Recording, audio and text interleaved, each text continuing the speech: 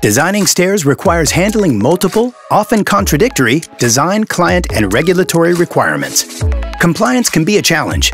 Tackle these challenges with the enhanced features in Archicad's intuitive, flexible stair tool.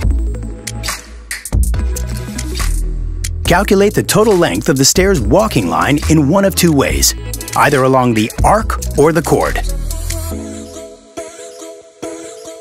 The along chord calculation method is a new option. When measuring along the chord, the tread depth is measured along a straight line. The along arc method remains unchanged.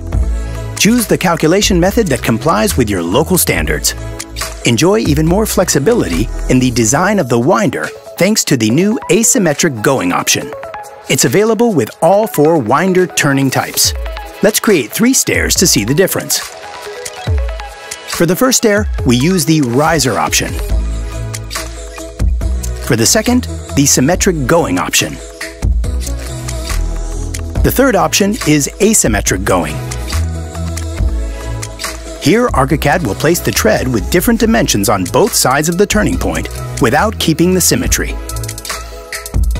Choose between equally, landing start, and landing end options in the new Distribute Extra Landing Length setting to control automatic landing geometry.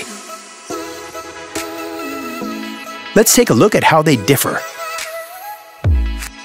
Thanks to the enhanced Archicad stair tool, you'll enjoy greater design flexibility while still complying with local standards.